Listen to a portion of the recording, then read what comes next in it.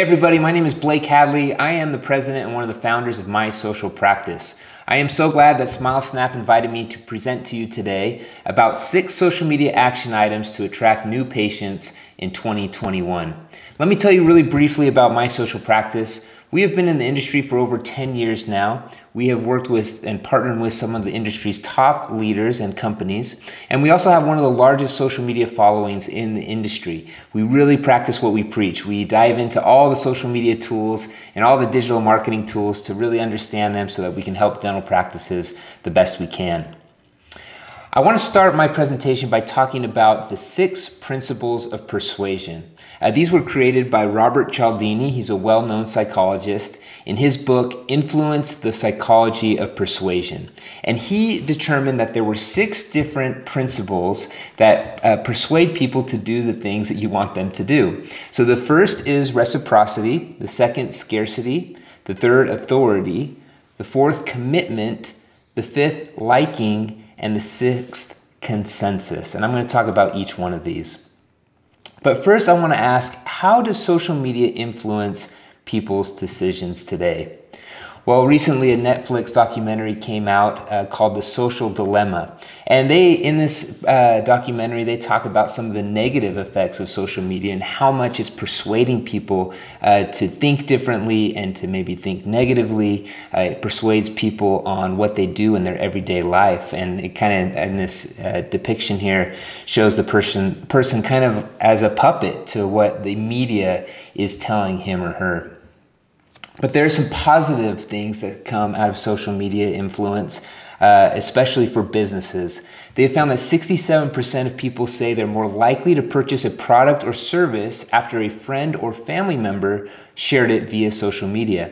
Also, 74% of consumers allow social media proof to influence their purchasing decisions, and 72% of Instagram users say that they have purchased a product or service that they saw on the app. So you can see how powerful persuasion and influence is through social media on people's buying habits.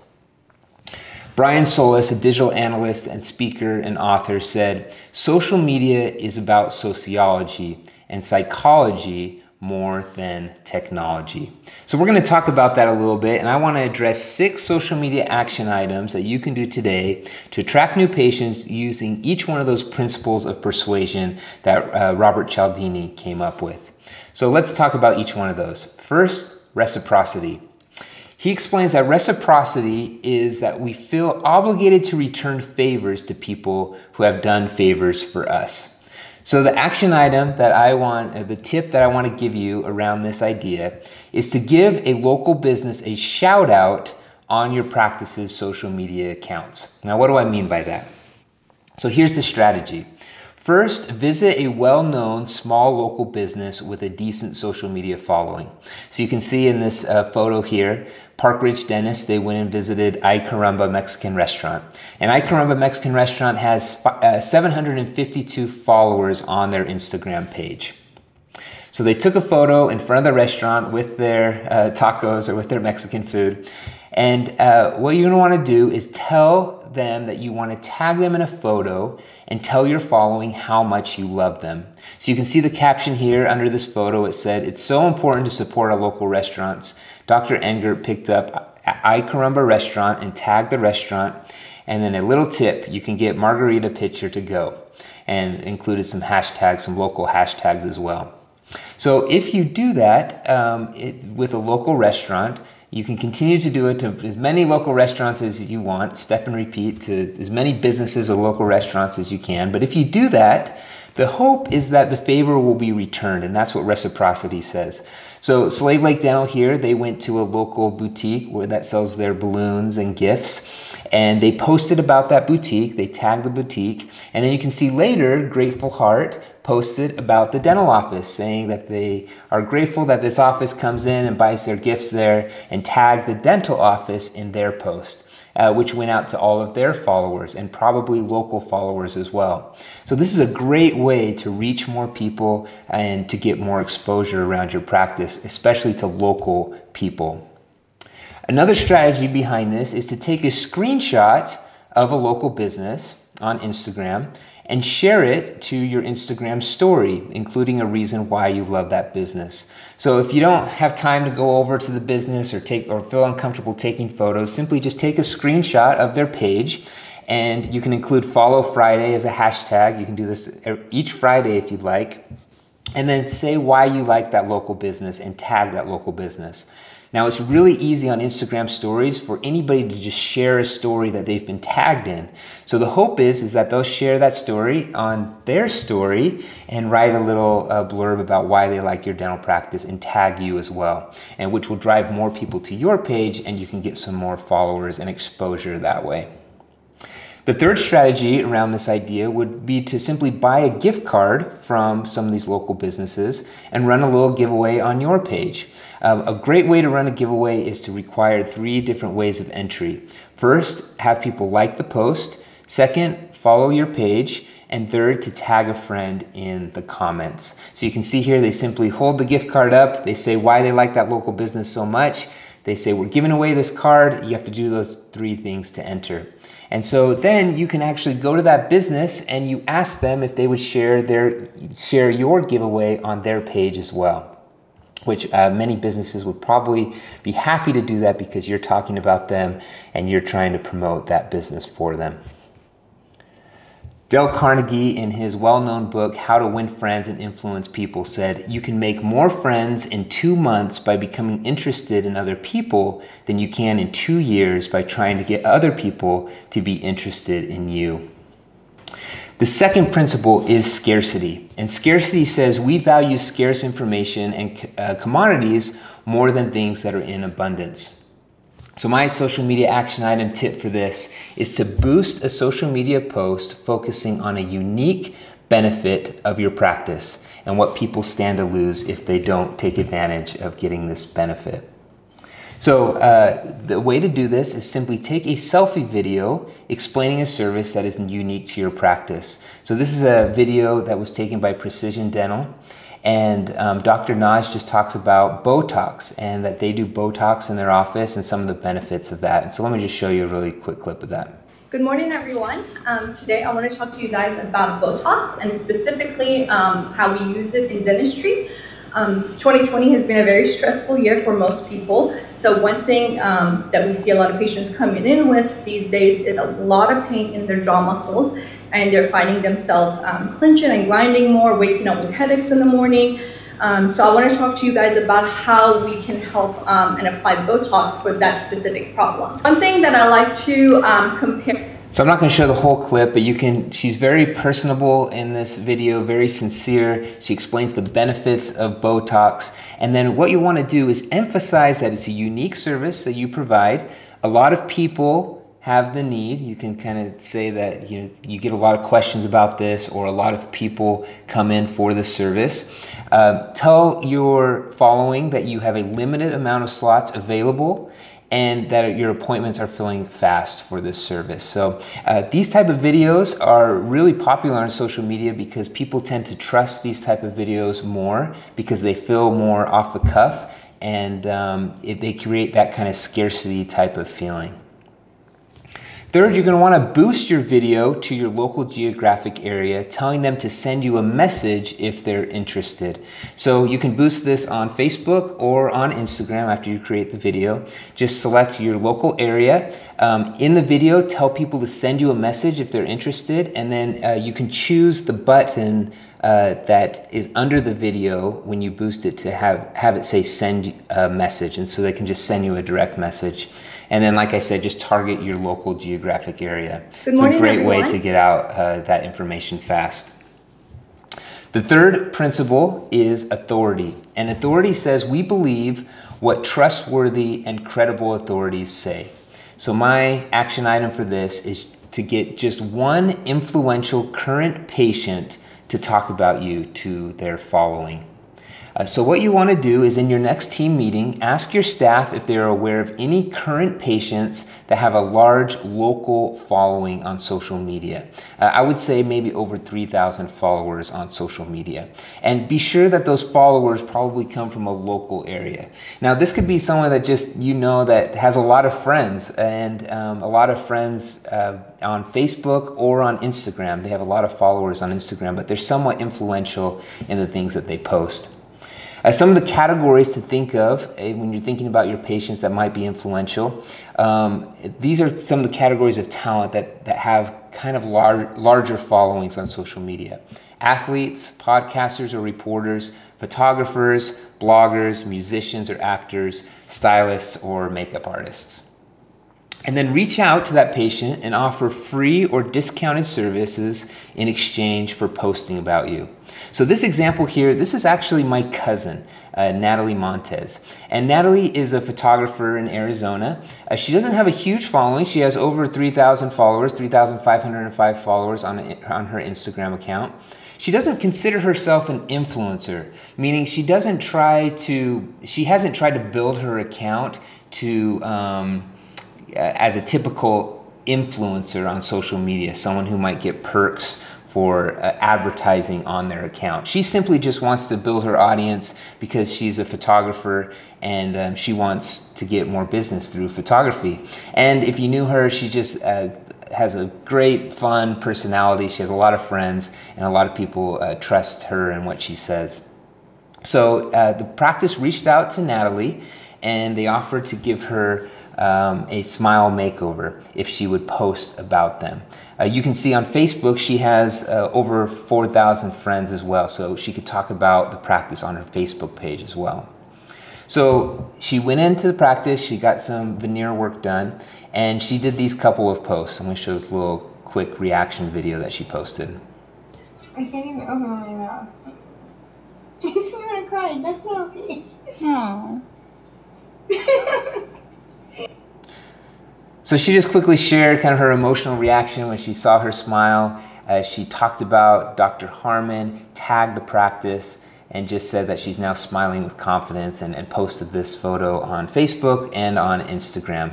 Here was her post on Facebook, and then she posted on her Instagram stories as well. And I asked her about this because I saw her post on social media. I said, hey, how did this work for the dental practice? Did he end up getting more business from it? And she said, Blake, I got so many direct messages from these posts that I did. And she sent me some screenshots of some of the direct messages that she got, and I threw them up here. Just people asking about how much it cost, why she decided to get it. It was something that they wanted to do, how they did it. So they weren't going to the dentist to ask these questions. They were going to her because they trusted her first before they reached out to the dentist. So this was really a successful campaign for this dental practice and got them a lot more cases just from one patient who didn't have a huge following, but a big enough following to influence enough people in that local area. Mark Zuckerberg said, a trusted referral influences people more than the best broadcast message. The fourth principle is commitment. And commitment says if people make small, voluntary, public commitments, they will follow through with larger commitments in the future. So my action item for this is ask for a simple photo, like, or follow when your patients come in. So the first strategy around this is to ask your patients if you can take a photo with them for your social media accounts. We've created these social signs, is what we call them, that have fun dental puns on them that patients can hold. And it just makes the photos a little more fun than just taking a photo of you smiling at a dental practice. So it becomes kind of an excuse to take a photo. We also have an app that you can use for taking photos with patients. You can either set it up as a photo booth in your waiting room area, or you can just have it be on a team member's phone. They take a photo with the patient, they can add little fun stickers and little fun things that we've created inside of the app to the photo. And then you can send the photo through text message or email to the patient. And then after they receive the photo, as you know, it's so important that you get HIPAA authorization if you post those photos on your account. So they can simply digitally sign an authorization form on their phone, and give you permission to share it to your account. So this is an app that we provide that really helps with that process of getting those commitments of patient photos. And then invite your patient to share that photo on their feed or story. You can even incentivize them with a giveaway if they share to their account. And as you can see here, if a patient shares, the reach among their family and friends is so important because these are people that trust them. Your second strategy for doing this is ask your patients while they're in your office if they would follow you on Instagram or Facebook. The commitment of just simply clicking that follow button or like button goes a long way and can lead to bigger commitments in the future because they've decided that they like you or they want to follow you. So simply, I know this is something hard for a lot of practices to remember, but just asking, hey, are you on Instagram? Yes, I am. We've set a goal in our office to hit 1,000 followers this year. Would you mind helping us out? This is a really good way to approach this conversation, is to say that you have set a goal in your practice and asking a patient if they could help you out. Most patients, if you say, hey, are you willing to help us out, are more than willing to help you. One way to do this as well is to create an incentive. You can enter their name into a little giveaway that you're doing. If you have a little giveaway basket that you have displayed, say, hey, if you follow us, you can enter to win this little giveaway. And I think that's a fun way to do it as well in your practice. You can put little table tents throughout your office that talk about your Instagram and your Facebook page so people can scan and go directly to your page to follow.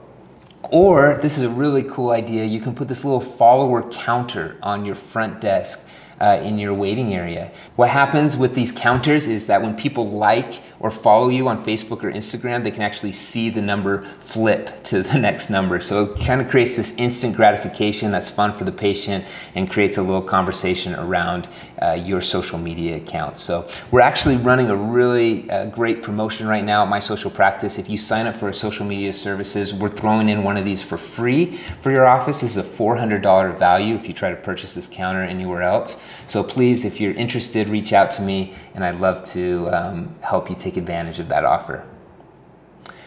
The fifth principle of influence or persuasion is liking. And it says if people like you, they're more likely to say yes. So my social media action item behind this is to build relationships by engaging with others on social media. Now, is this the only way outside of the office that you show patients that you care, by still sending this postcard, this happy birthday postcard? Is this the only communication that you have with them outside of when they come into your office? If it is, it's time to jump on social media and communicate more with your patients. And I put this example up here because we recently had twins, me and my wife, and I received a comment on this photo that I posted from a dental practice. Given a lot of dental practices follow me because I have relationships with many dental practices, but I wanted to show this as an example. If this were my practice, if they were to just give me a really short, quick comment on something personal in my life, that goes a really long ways because it feels like I'm building a relationship with the practice outside of the office. So my suggestion would be to spend 5 to 10 minutes a day finding your patients on Instagram and liking and commenting on their posts. Another strategy behind this is to use local hashtags and geotags to find local Instagram users and engage in conversation. Now, I know this takes a little bit of time and a little bit of effort, and you may not have personally this time to do this, but someone on your team might be able to do this. This is a great way to connect with people. So what you do is you just go to the search icon on your Instagram page and you search your local area. So you search, in this case, it's Lehigh, Utah. It's just a city in Utah. And it'll give you two options. It will give you top posts or most recent posts for that area. So I did that. I went and saw the most recent post for Lehigh, Utah. I clicked on a couple of them. You can see one here is of a couple on maybe their anniversary, and this other one of this guy with his pet snake. And so you can think of something really short and sweet to say to these people as a comment. Without being creepy or weird, you can just say something to them because you know these are local people. So on the anniversary one, you can say, hey, I've been to that restaurant. I love that restaurant. For the guy with the snake, you can say, wow, what a cool pet. And what usually happens when somebody comments on a person's personal Instagram page is that they'll click on who commented and they'll have a chance to look at your page for just that split second. So that will give them a chance to either follow you or just put an impression in their mind of who you are, that you're a local dentist in their area. So if they're looking for a dentist, there could be a good chance that they could reach out to you. The next strategy is to post likable and engaging content that builds relationships with others. This is a post by Mountain West Dentist, and during quarantine, they just decided that every Sunday night they were going to post a video of them. They actually went live and they played beautiful classical music for their following. And you can see the amount of engagement and views and comments that they got on these posts.